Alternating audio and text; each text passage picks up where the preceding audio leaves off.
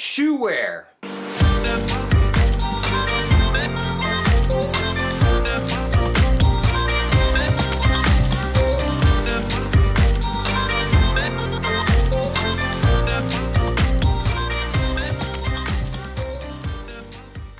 This seems to be a very popular topic in the nursing profession. Everybody wants to know, what's the best shoe that I should have? What's the best shoe that I should buy?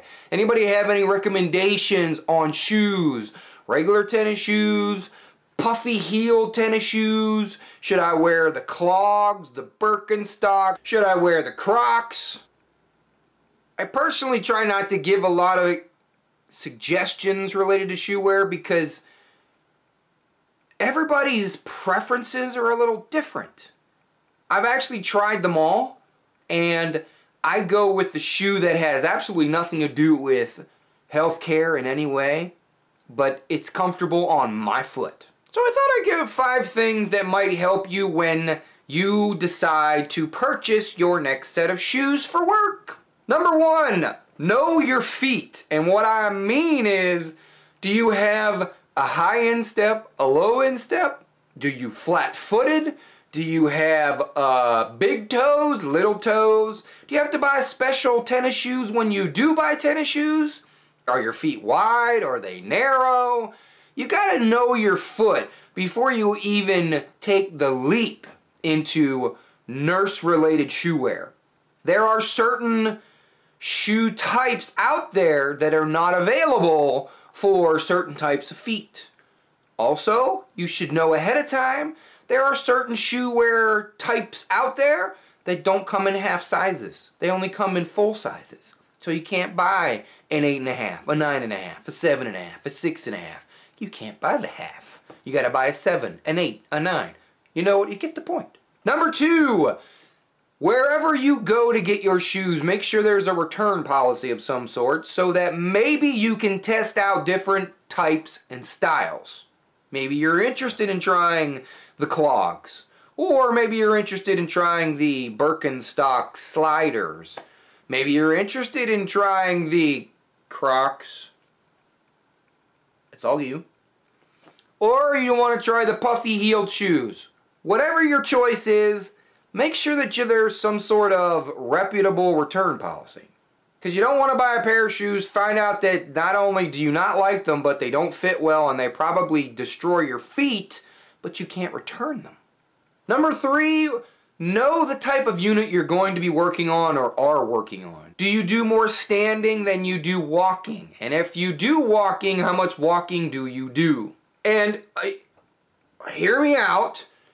There are certain job positions that walk less and stand more. For instance, a lot of PACUs are small and you don't have to do a lot of transporting. Filter in the patients one by one and you literally walk very little. You do a lot of standing at the bedside or next to the cart, however the scenario plays out. You may not even stand. You may do a lot of sitting. Take it into account when choosing your shoe wear. Number 4, once again, know your type of unit, but also know and be familiar with the facility you work in. There are many facilities that you get everything accomplished on one floor or one area of the hospital, one wing of the hospital. But if you work in the large teaching facility, you're going to do a lot of walking. You're going to do a lot of road trips. You might want to think about investing in a shoe that is going to get you where you need to go comfortably.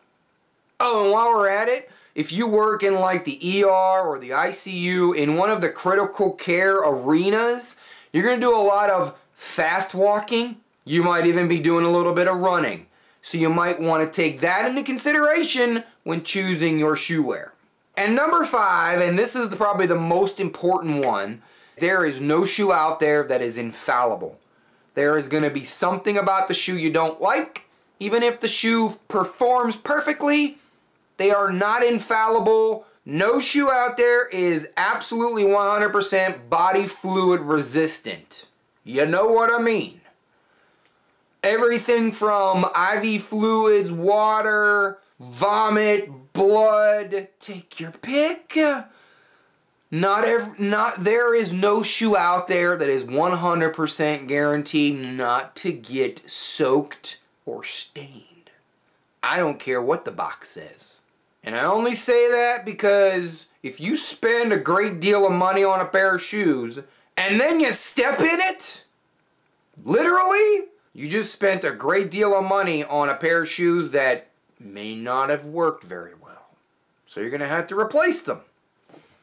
Just something to think about.